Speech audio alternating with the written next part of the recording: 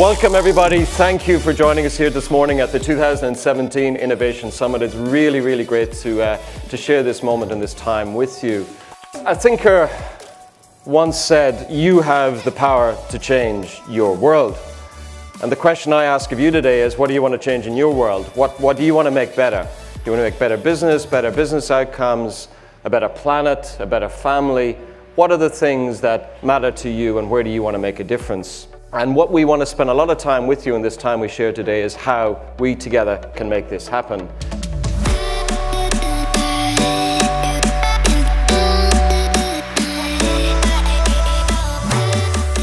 It wasn't that long ago where the only metric of a company's performance was really financial metrics.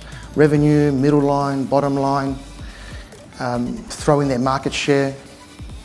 But over the last couple of years, some of the largest companies in the world, market capitalisation in the tens of billions, have not turned a dollar of profit. They're being completely measured on their ability to innovate. Not just potential, but relevance. How relevant are they? How fast can they move into a space of relevance? Locally, we are seeing things like a rise of regional data centres. And as Steve said, power's a bit of a challenge in Australia, energy security, that type of thing. So increasingly we're looking at maybe we don't need to have the data centre in downtown Sydney where we can hug the box. Regional sites are viable. There's land available and power available.